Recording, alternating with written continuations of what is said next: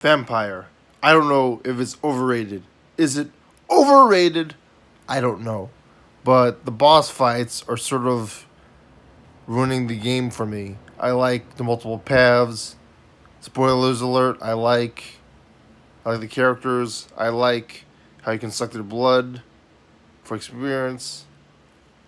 Puts a lot of open worldness to it, unlike Life is Strange, which is very linear.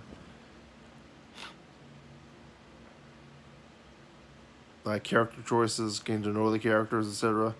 But the boss battles, the camera angles suck, fixed or non-fixed.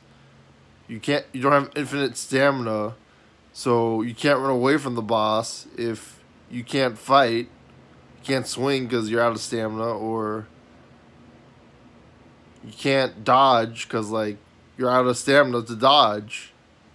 That's freaking terrible to me. Maybe some people like the challenge. I don't know. What are your thoughts? Like, comment, subscribe.